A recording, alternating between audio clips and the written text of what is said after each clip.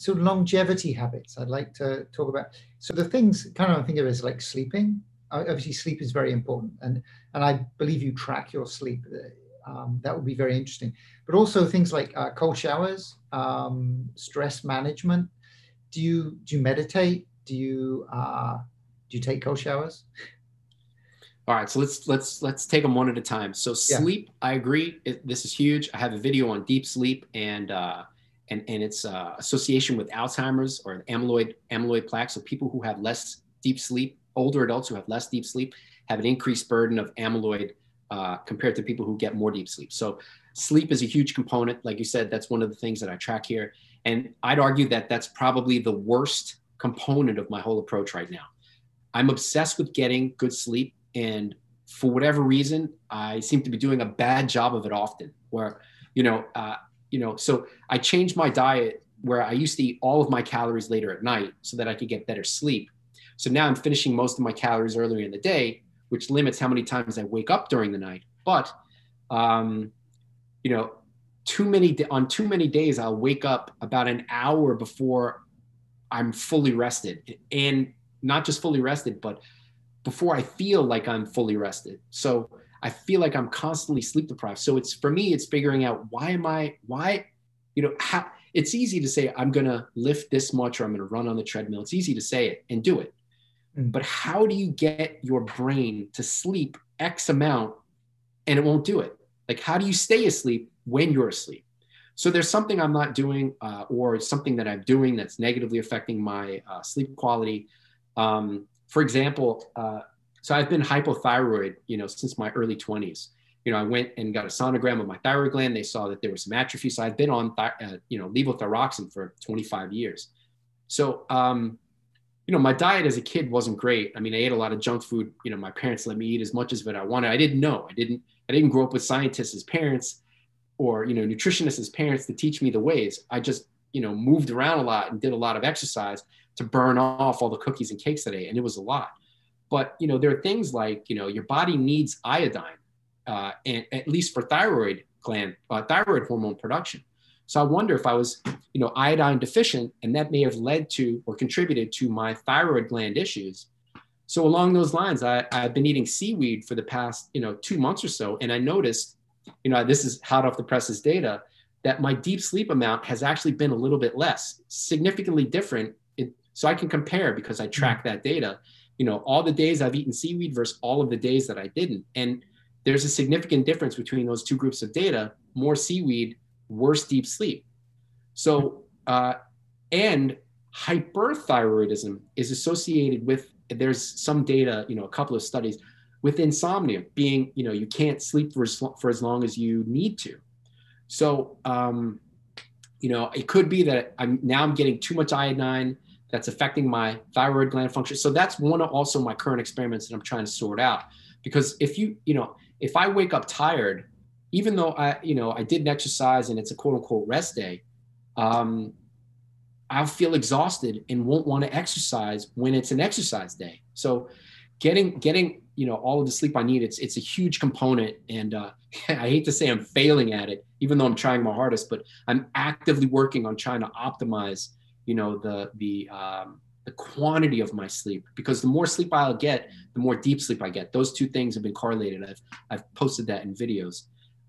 Okay, cold showers, another interesting thought. I wish I would take more cold showers, but I hate taking them.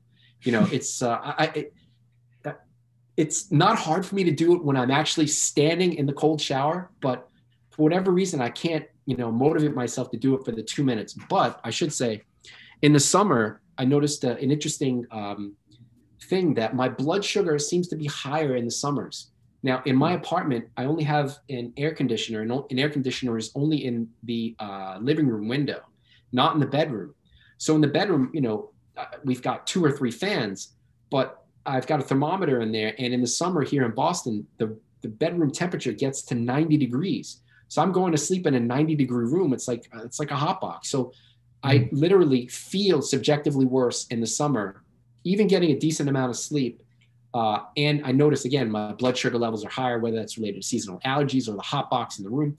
So I started taking cold showers in the summer to try to improve that. And did notice a little bit of an impact on things like my heart rate variability, and but I've got to get an air conditioner in that room. Like, I tried the cold shower thing, you know, so, and I'm not opposed to it. It's just, I don't know. I think it'd be easier for me if I could just jump into a lake, and I do that every day. If I don't know. It's weird. I'm weird like that. All right. So meditation, I wish I could say I meditate, but I don't have the attention span, and it relaxes me, which is great, but it's just not for me. You know, I appreciate people who do meditate. I appreciate that it helps them in any way, whether it's mental, physical health. I appreciate that. But for me, you know, I don't have the attention span. It just puts me to sleep, which is good, but I don't want to take a nap, which is then going to mess up my sleep, which then puts me in a perpetual cycle of messing up my sleep because I took a nap when I was supposed to meditate. All right. So cold showers, meditation. What else was on that list? I think that was it. Cold showers, meditation. Yeah. But if those things work, you know, so again, I'm the biomarker guy. If you can show me, you know, data that your cold showers beyond the subjective feel that you feel better, that they're improving some metric, go for it. If your meditation makes you feel better and you don't have biomarkers to show it makes you better, but you feel better because of it, go for it, you know. Okay, right. Thank you. You've been very generous with your time this evening. Anytime. Please, so you have the book, it's on Amazon, right? The Microbial Burden. It's a great read, very detailed about, you know, how the microbes affect everything, affect the aging in particular, and like each of the hallmarks. So anyway, definitely recommend it. We will link to that. Cool. And your website, can you just introduce your website? Yeah, it's michaellustgarten.com. And then I've got the YouTube channel. So just Michael Lustgarten. You can find me there. So website, blog, book, Facebook, Twitter, Instagram, Conquer Aging 122. I'm all over the place, right? You can find me in lots of places. I should mention two quick things though. So one thing is, why haven't I put the book into a paperback or a hardcover format like all of your other guests, right? So I kind of like the idea of having it online because I can update it with new information. So if I'm going to publish a book and then it's out of date, you know, the information in it is out of date. I've updated the book 3 or 4 times since 2016 with new information. So keeping it online, it's not, you know, for any other reason, but I can update it whenever I like to with new information. So just along those lines, real quick, I noticed yesterday that I've got data in there linking HDL and I think LDL with intestinal permeability in a small study. And after reading that, I was like, I got to take that out, because at the time when I you know, included that study, there weren't many studies on it. And I think I saw a few other studies yesterday where I don't believe that association now. So I can do things like that where I can remove and keep it fresh and updated, you know, over time. So yeah. Excellent. Yeah, that's really good. Okay. So thank you very much. And look forward to talking to you again.